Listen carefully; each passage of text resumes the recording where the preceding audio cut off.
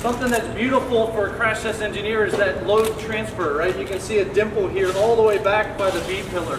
So all of that energy that's absorbed and redirected from the ace body structure, sent it down that look at it, right? And as we're talking right now, the guys in the control room are downloading the video and also the crash data from the injury and the dummy. And so they're running the macros to calculate injury calculations and performance. They might sit here for maybe another half hour.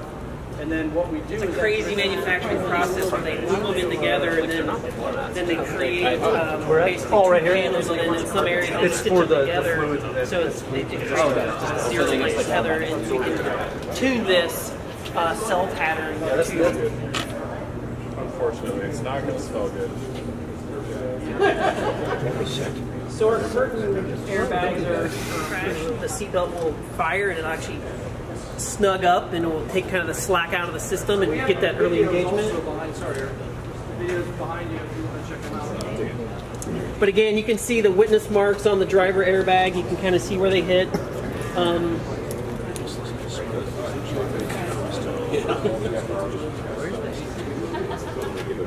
It's actually on this particular car, it's actually about right in the center dash, straight on the floor. It's mounted on the floor. And that's our primary unit, our main unit.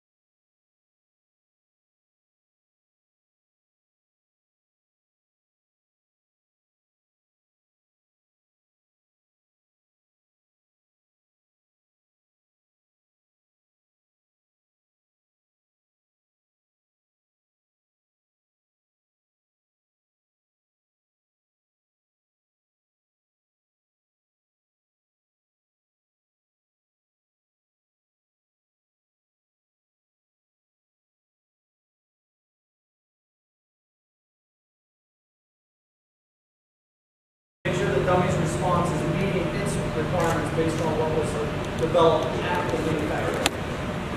Maybe have a countdown. Ready? 3, 2, 1.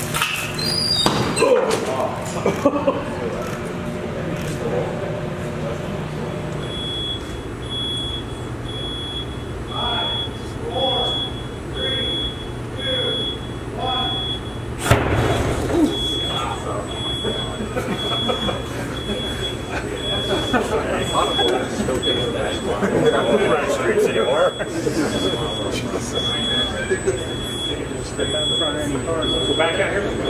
Yeah. 5, 4, 3, 2, 1.